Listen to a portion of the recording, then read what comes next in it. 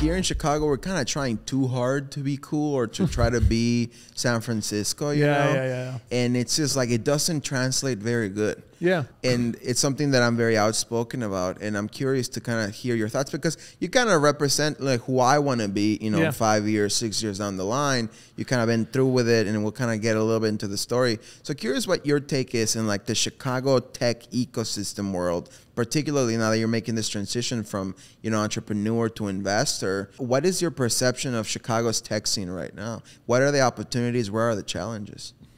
Yeah.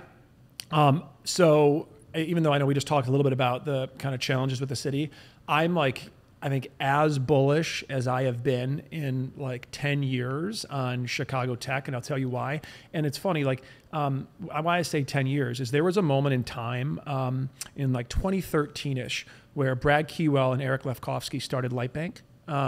And it was their own money. It was a $100 million fund. And regardless of like the performance of that fund, and I'm not really sure what the numbers were, like how many great outcomes they had, there was money flying into Chicago companies and Chicago startups, and you could feel it. And so like that felt really cool. And it wasn't like later stage, like de-risk money. It was early stage, pre-idea, pre-product, seed money. And there was a lot of risk taking because of that. And so I think we're seeing a bit of that again. There have obviously been a lot of new venture funds that have launched, obviously the one that I'm a part of, Starting Line, in the last few years. And I think you have a pandemic that has accelerated remote work, because historically, unfortunately, what you've had is, you know, we've got one of, if not the best engineering school in the world here with the University of Illinois, right? And then we've got Kellogg, Northwestern, DePaul, all this stuff. But folks historically have gone to coasts to go have long tech careers. They've gone to New York, they've gone to SF, obviously, they've gone to LA, Austin. Like that is no longer necessary. And now folks are actually moving from San Francisco back to where they were from, Chicago, and building companies here, which is a massive opportunity.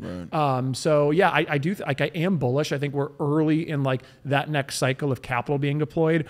What I personally think it's really going to take is 5+ $10 billion outcomes, because that's what Silicon Valley has, is they have that engine where company gets started, massive exit, creates 1,000 millionaires. Those guys and gals start angel investing. They start companies, exit, new 1,000 millionaires. And like, dude, that's what happens, right? Twitter goes public, 1,000 people become millionaires. They each write 20 angel checks a year, and it's this wickedly awesome flywheel. And we just don't really have that yet. Like we're still talking about Groupon here. Right. There's something that I modeled myself after so much, like the PayPal mafia, but for Latinos. Like that's the shit that keeps me up at night. I'm like, if I can make a dent in the universe, it has to be that way, because if I can create 1,000 Latino millionaires that do that, and the flywheel creates, becomes really impactful. And you know, you've seen the investor wall that we have in the office. Now we have the investor candles and we have the team candles. And the vision is like, they need to become the next LPs. They need to become the next investors. Because that's really the only way that we're going to normalize the system. So I think it's I definitely, you know, I agree. It's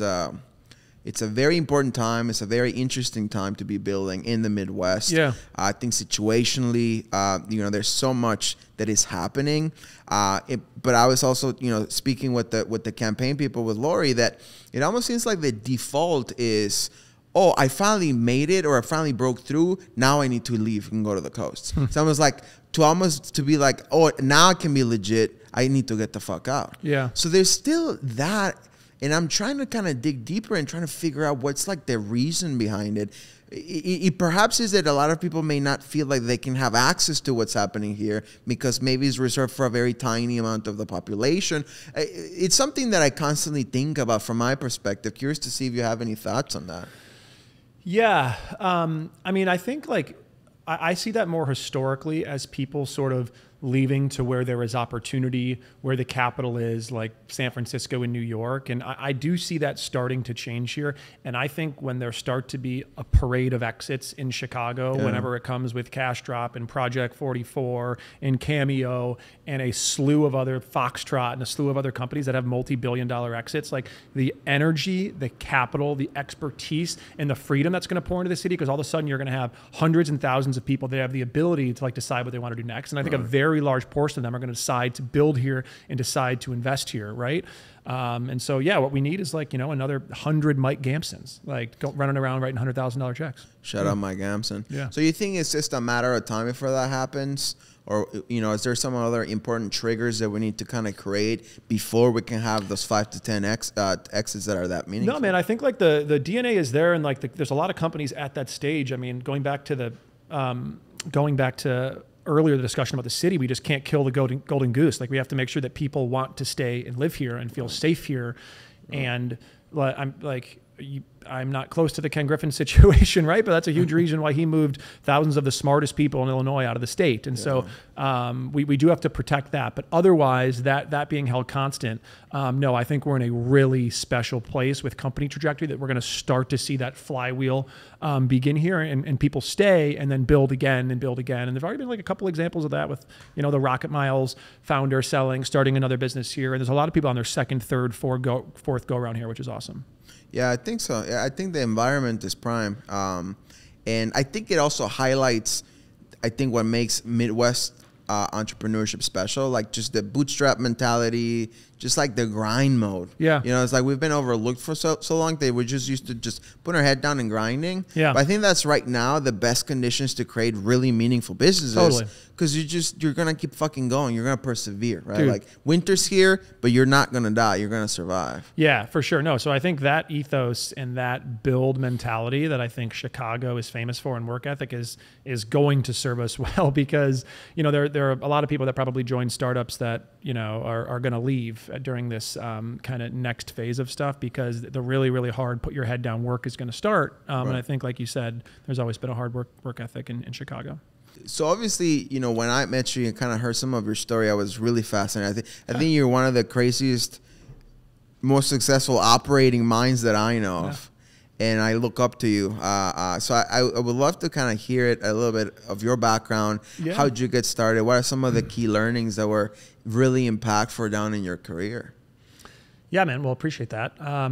So started my career in finance, but just because I wanted, I think that's just a good foundational training that's relevant across businesses. But I always wanted to build stuff, and so I tried to build a couple of startups on my own, and won a startup competition, got something remotely off the ground in the enterprise wellness space. But when nothing was really, clicking in a big way, I was like, all right, I want to grow something that I think is going to grow.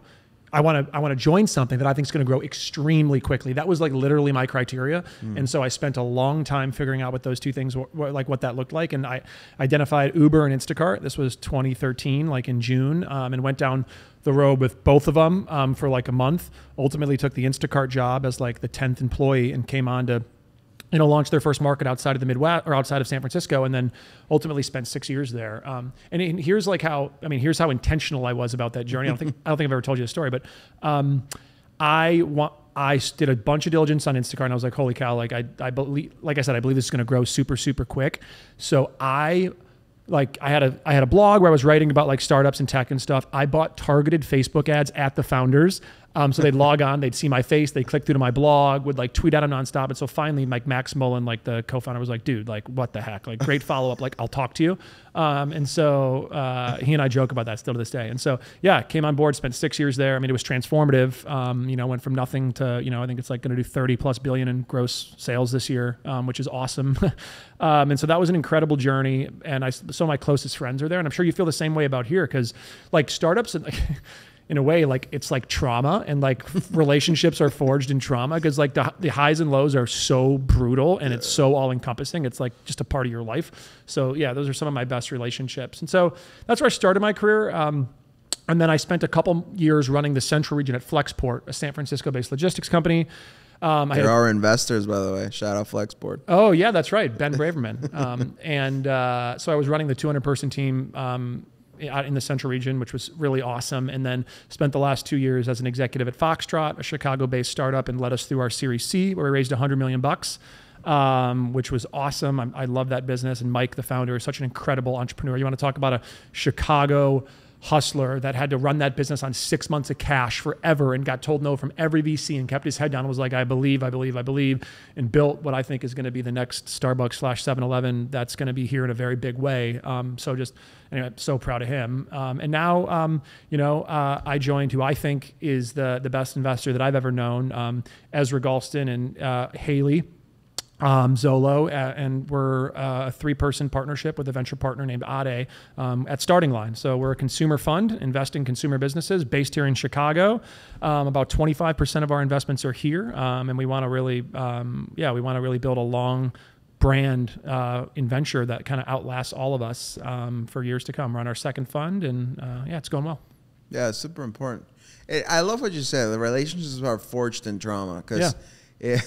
Yeah, I guess, the last few months, I think, the Cash Up family will kind of say a little bit. There have been these days where, like, it's just stressful as fuck.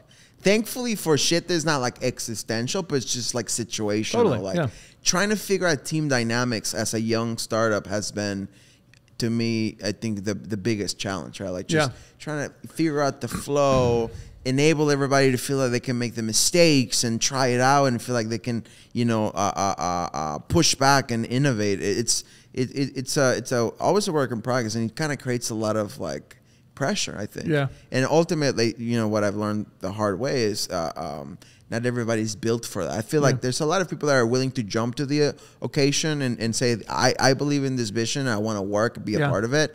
But ultimately, I think that the pressure takes a really big toll. So let's talk into that a little bit. Because obviously,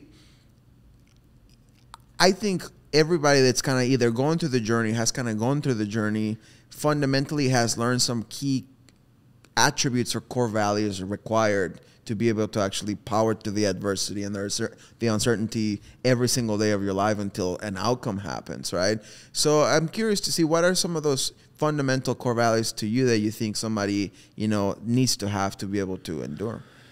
Yeah. Well, like the struggles that you mentioned, you're like going through at Cash Up, like so normal for any startup. And I think, you don't realize this until I think you're a part of building companies, about like how important culture is. And I think if you're outside of it, you're like, oh, it's like culture. It's like, no, like culture is everything. Culture is like how people work, like how hard they work, like how they work together, how they make decisions. And so like, that is like, at the end of the day, a company is just its people and the decisions that they make. Like the product can be great, but like you have to have amazing people. And so I think like what I have found, like a lot of how to solve for that is to do everything you can to identify it in the hiring process. And so what that means is you actually have to know what your culture is, and that's really hard to do. So one way to do it, and I was a part of writing our values at Instacart, one way to do it is look at the person that you admire most in the company. And I know exactly who that is at Instacart. It is the best person I've ever worked with, ever will work with. And you write down the attributes about that person. And you're like, why is that person awesome? Why is that the best single person that I have ever worked with? And it's like, he rolls his hands up, he rolls his sleeves up, and he like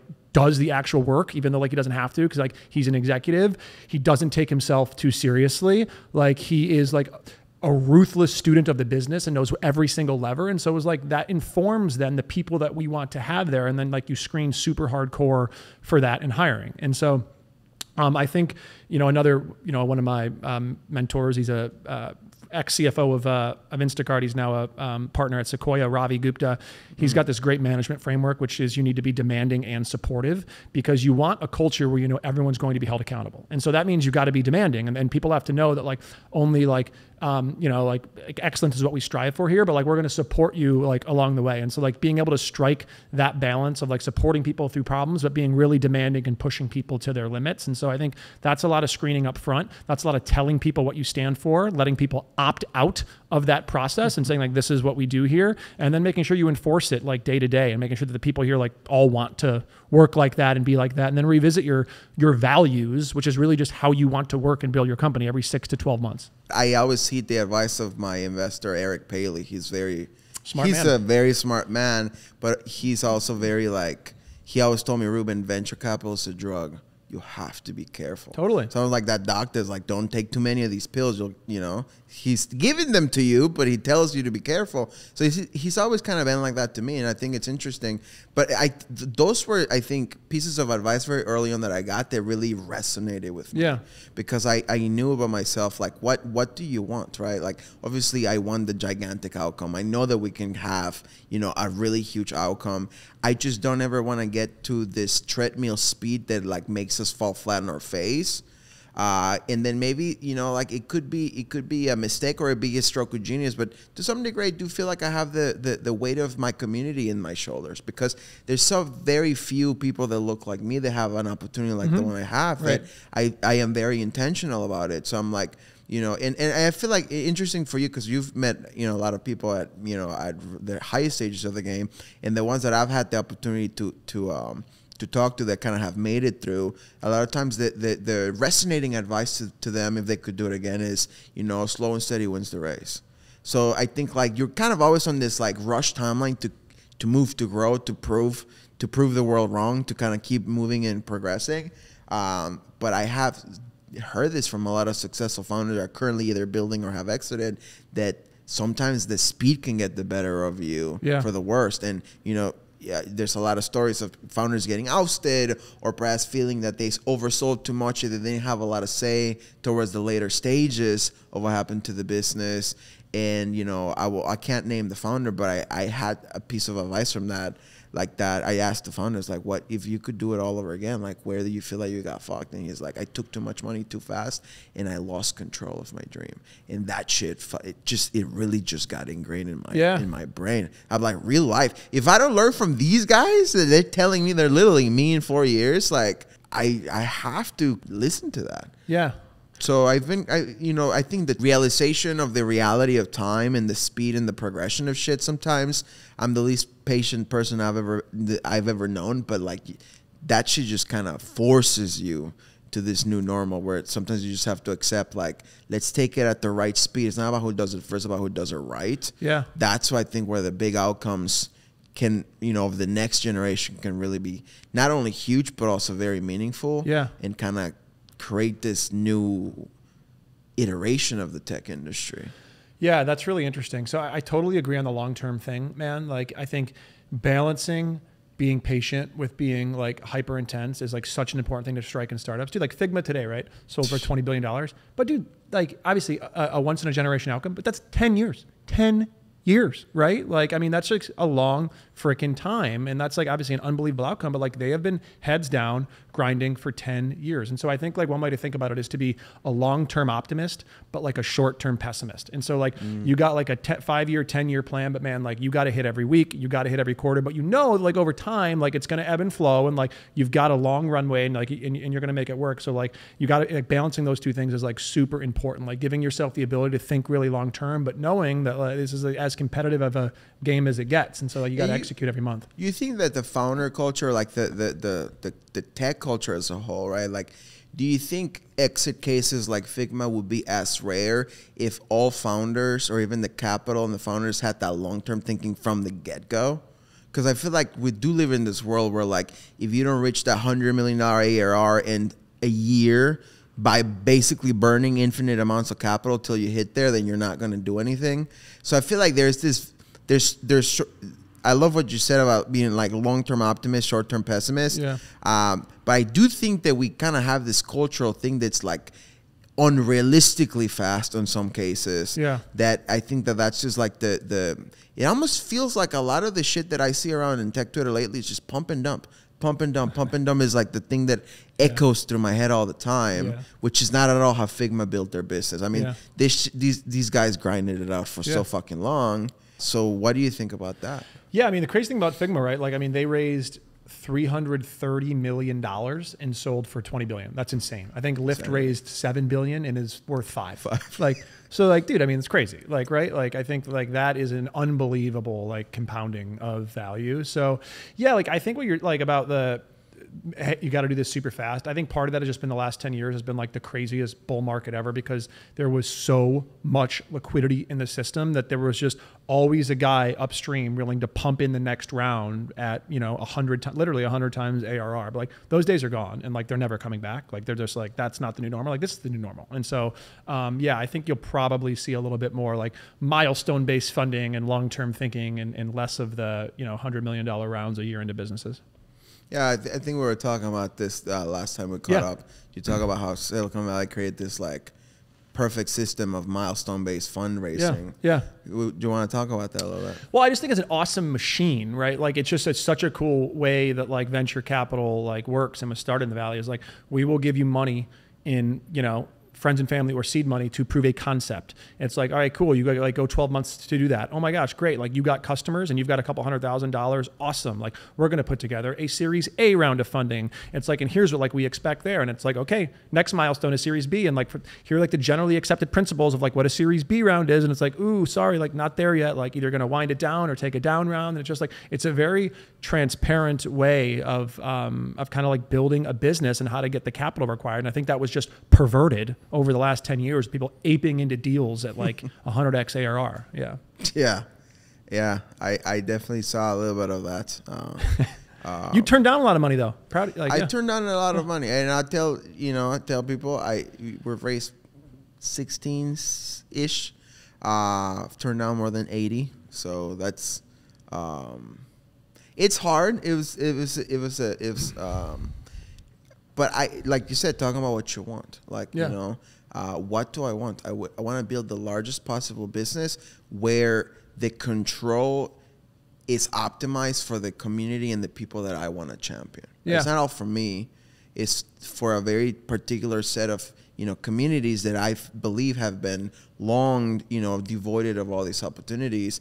And I need to think about that when I'm building this business, because at the end of the day, we're trying to really focus on them anyway, right? And they represent a really large piece of the buying power in this country. So it's almost like a little bit of for them, by them. And so that's where I'm like, take a step back, take a breath. It might take a little bit longer. It might be a little bit harder. But like, this is the course that you have to take for this business.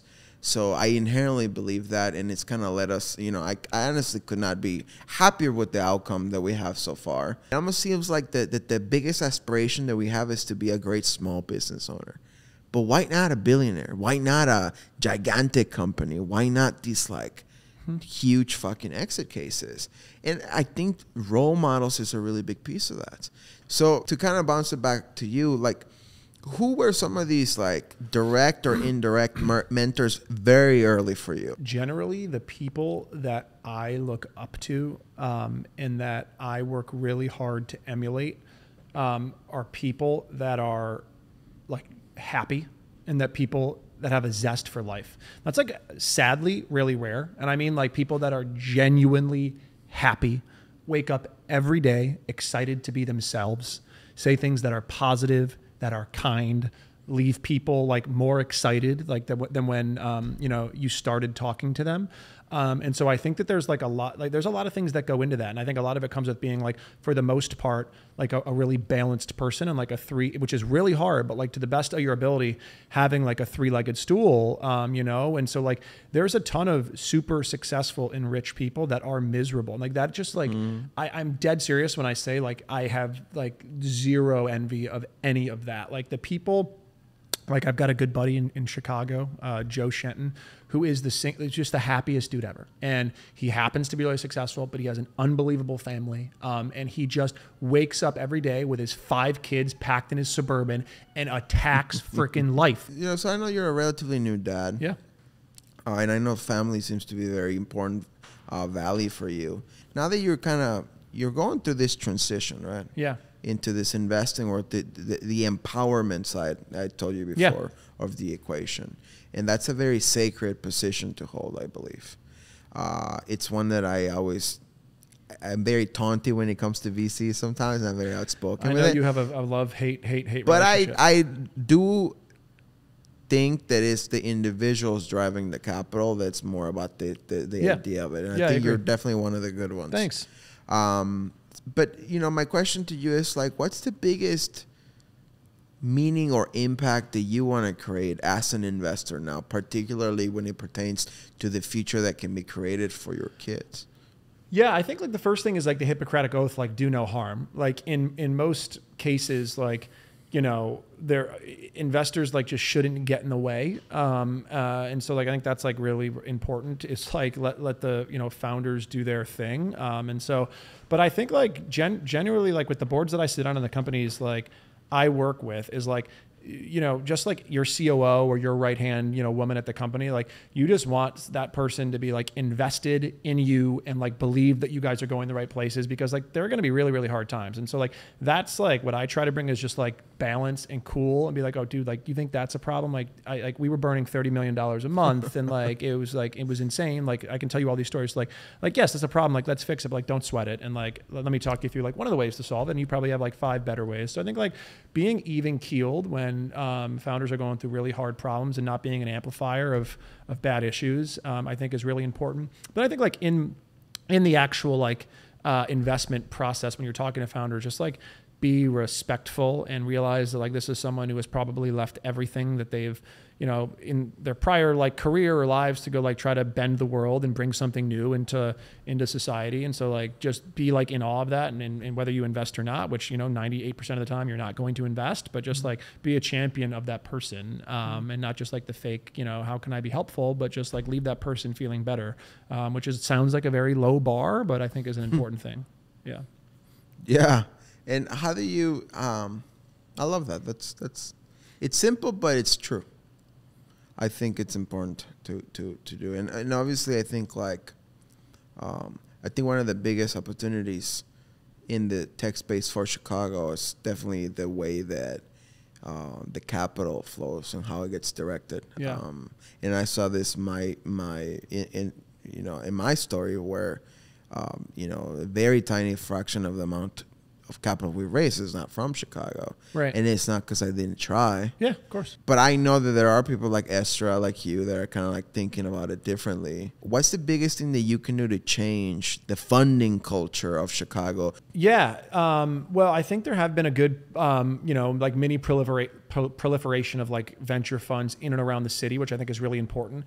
I do think we need to continue to develop like a super angel network here, because like that's often the capital that is most missing, is like the first dollars in to allow someone to leave a job and do something. So like pre-product, or like right when a product is there, like that is when a lot of money is needed. And so I do think it goes back to what I said earlier, where like we need these companies that are on good trajectories to have their big outcomes, and then to make sure that we welcome those employees and those founders with open arms back into this city, celebrate their success, and do what we can to have them pour a lot of that capital back into the city, to be able to build the next companies and compound wealth for other people and themselves and the city. And so I do fundamentally believe that that's like the next big thing that will help kickstart the flywheel here for company formation. Right. Like, yeah. And I think everybody that's building will tell you that. Everybody that sold a $1 billion business will tell you that. But I think somebody that hasn't started will stop themselves from starting because they don't know that one fundamental truth of things. Like, nobody fucking knows what the fuck they're doing half the time. They're just doing it. Right. They're just building it. One of my favorite stories, the founder of MailChimp, that, God, would it get bought by Intuit by like something absurd. He never raised any money. And they were like asking him like recently, like about like net revenue retention. He's like, he goes, I have no idea what any of that is. He's like, I just looked at my bank account and I wanted it to go every month. It had to be higher. And like, he just built this thing. And so it's like, that's the guy who's like, he's like thinking about like investors and stuff. It's like, I'm building this awesome company, and like more money has to come in that goes out. And then he sells it for maybe like $1 billion. I forget what it was, but something crazy. So I love that story. A curious question there. Where's the balance between like the book or the framework versus like, is the framework really as one size fits all? Probably not. Yeah. You know, it's like, where do you find that balance as an operator or an entrepreneur where like this shit has never really been written to a degree? Yeah. Like, where's the balance for you? Yeah, I think, you know, it's a generalization, but most of the really successful like founders that I've worked for or know are like voracious readers. So like are students of history, students of the game. But there's like nothing, absolutely no like replacement for actually just going and getting started. Like if like Ryan Peterson started Flexport because he was importing like bikes from China and like and stuff, like little e-bikes and scooters. And he's like, this is insane. Like this custom brokerage process, he's like, I can probably do it better. And then he started and like, it's the hardest company ever to build, and like 10 years later here it is, right? And so like I love that example. To wind down, like what would be, to your younger self, what's like the biggest piece of advice you would give your younger self now with everything you know and everybody you've met? It's funny because I remember I would ask this to like 40-year-olds that were really successful all the time, and they would always say and I would like, I hate that advice, and it was like to like chill out and to like relax and just like basically what you and I said, which is like realize that anything good takes time. Like, dude, like, sure, like Kevin Systrom starts Instagram and sells it for $1 billion. Like, that's like a year later. That's like 1 in a billion. Like, whenever doesn't happen. And so just like you can be like maniacal and like want things to happen, but just realize that like anything good, like relationships, like businesses, takes time, takes a decade plus. And so just like do the right next thing, like, and check in like with yourself every quarter, like do the right next thing and check in, but like just do not kill yourself with stress about wanting things to happen quickly. I always like to end with a fun question. What's your favorite quote and why? So I have 2 things hanging in my office. One is The Man in the Arena from Teddy Roosevelt, which is amazing.